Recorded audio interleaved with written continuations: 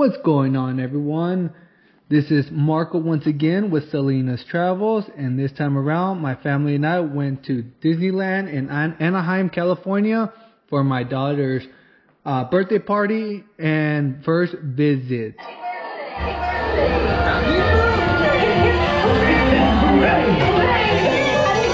So when arriving, once you get there, you give them your tickets. And for some reason this time around, it's been a couple of years that I've been to Disneyland, but this time around for 2022, you give them your ticket, they scan it, and for some reason they take a photo of you.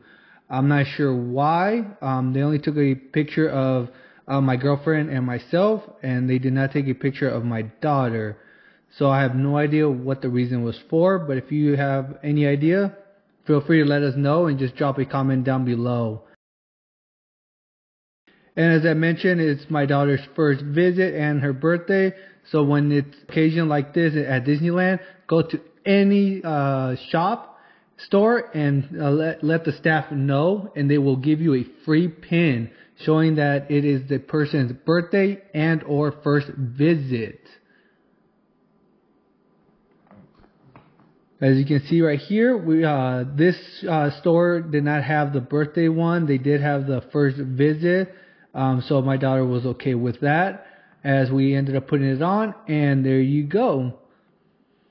I believe they usually change yearly, so this is the pin for 2022. And then we took pictures of the Mouse. The reason is pumpkin, because it was in October, so it's closer to Halloween time, so they customize everything for Halloween. Next thing is that I got my daughter her character signing book. You can pretty much get this at any shop store. This shop store, obviously, of course, they have multiple types of autograph books, what they call, and it's just mainly when you meet the characters, they'll be able to sign it for them, and then you can also, when they take a picture of together, you can attach the picture into the autograph book.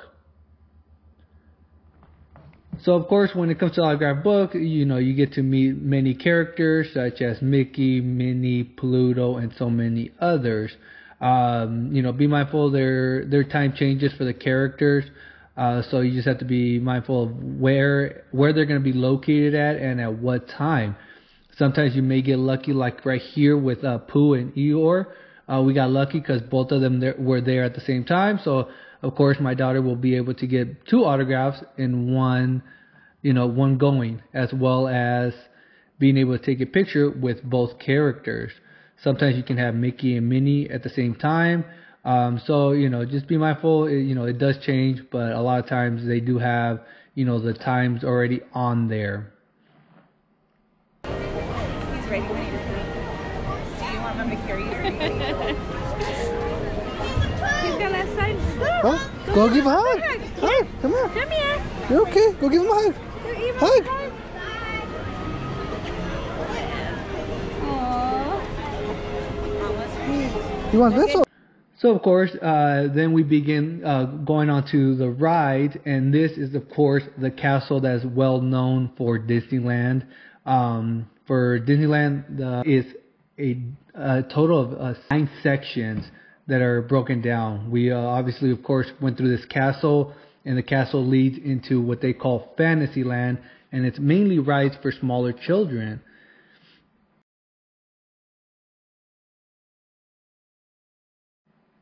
So we quickly started off with Snow White and the 7 Dwarfs roller coaster, as you like to call it. Most of these rides at Fantasyland are slow ride, which go through a storyline of the theme that you're going through, which is mainly Disney movies or shows. For this one, it is a perfect ride. It's a cart with 2 columns. Mainly you could sit 2, maybe 3 in each, in each one. So we were 3 at this time, and of course, like I mentioned, it goes through a small theme of Snow White and the 7 Dwarfs. Next, at the Fantasyland, we have the merry-go-round. And the merry-go-round, could be ridden by pretty much anyone. It could be adults or children. Of course, there's mainly children. It is always good to, if you have smaller children like mine is only 3 years old, to be right behind her, just like I am right here. They do have a safety strap. As you can see, there's a brown safety strap around her waist, just under the number 3, and it does connect, so they will be safe. And then next one was Pinocchio, which is, like I mentioned, is similar to the Snow White roller coaster, or ride if you would like to call it. Similar seating platform. You have 2 rows. You could fit 2 to 3 people. And you just, get on and you just pull down on the handle. These never really have any types of drops or anything like that. They probably go about maybe 4 miles per hour, if that. But then it goes through another, theme of the story of, the movie or show that you're watching.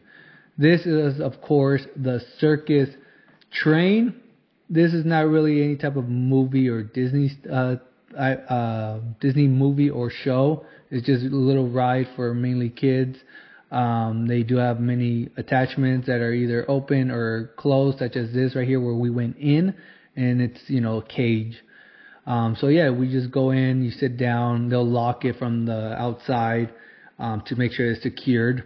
And you just go around the little train tracks, and you'll see, some artificial designs that were made and created by Disneyland.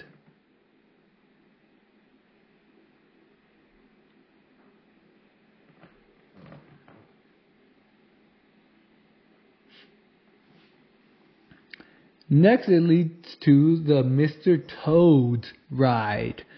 This is obviously mainly, this is more of an older Disney movie or show that they also had back for Disney that they made. And this is also an older ride once again. But this one does have only a single seat, so it's only good for 2 people. And then you, of course, go through another theme of the Mr. Toad's movie. And you just go through the ride and then enjoy it. And then the next one is Peter Pan. This one is also a single row, as you can see, and it's shaped like a boat.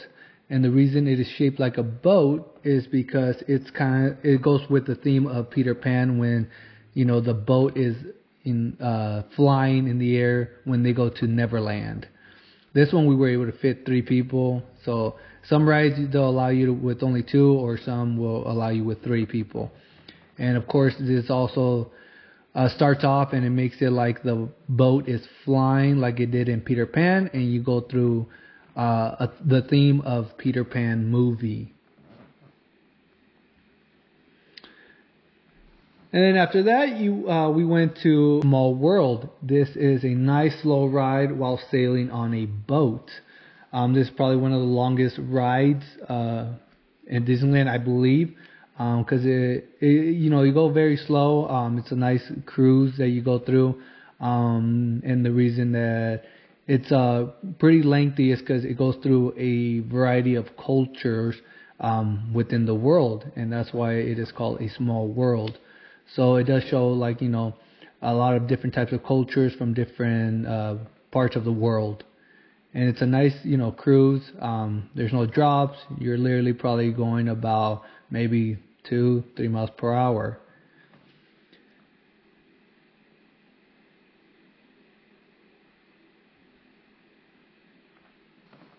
And the next thing is the main train. That this train goes around the entire park of Disneyland. This train can easily take you to other sections of the park without you doing those long walks. And like I mentioned, there are 9 different sections at Disneyland. Disneyland, it is a big park. So if you don't want to walk from one side to another, the train is always accessible, for people to go, get there. The train is not only for, just getting from one place to another. While you're on the train, you do get to experience, the Disneyland, of course, and then throughout the ride they'll have small certain areas where the park has designed it for people to, interact and be able to take pictures and videos, such as this, where they have a nature looking exhibit that later leads into a dark forest showing thunder and lightning. So it's pretty nice. It's pretty entertaining. It's good for, getting from one side to another. The train does not go that fast, so that's the only downfall, but, it's safe for, your family and your young ones.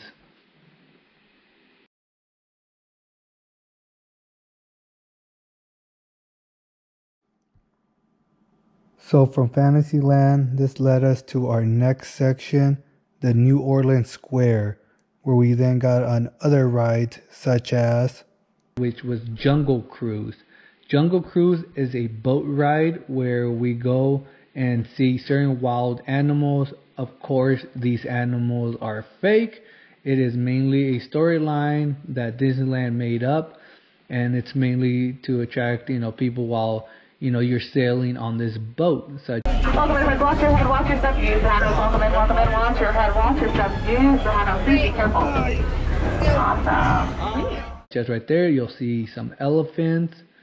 And when you have a good person giving the storyline, it makes it for a quite entertaining show in a sense.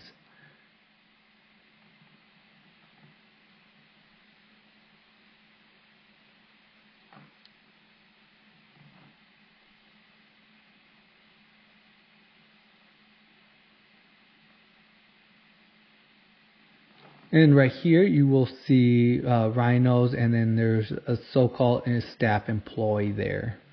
Next we went to Pirates of the Caribbean, another boat ride, which is very nice. It has a small storyline of the movie Pirates of the Caribbean, of course. It is another boat ride which is nice and slow. It cruises. However, this does have 2 small drops. So there is a possibility you may get wet, but it's nothing as big as Splash Mountain or anything like that. But it does have 2 small water drops, especially if you have young ones. I know my 3-year-old kind of got scared.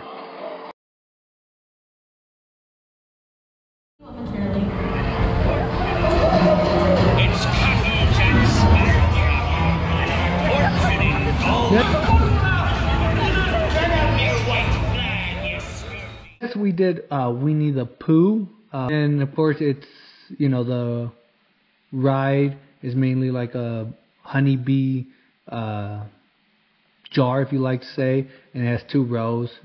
2 or 3 people can sit in each row.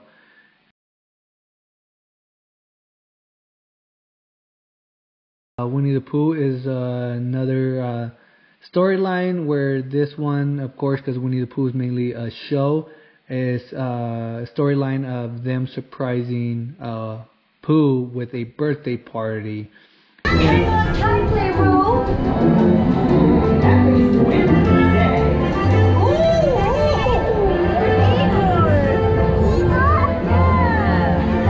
And of course, here's the party with Pooh and all his friends.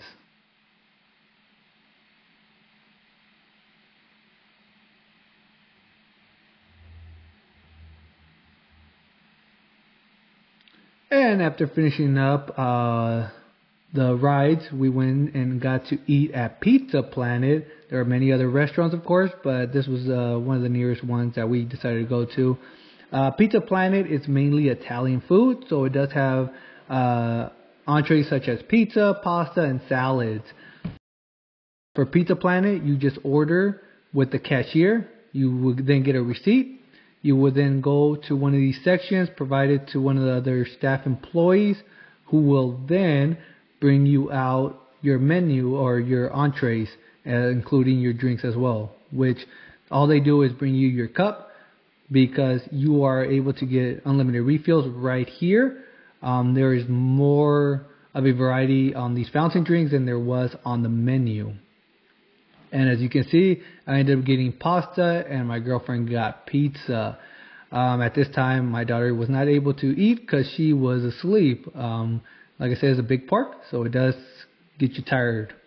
But other than that, it was a great visit. Like I mentioned, it's been approximately maybe 5 years the last time I came to Disneyland. And this time around, it was very enjoyable.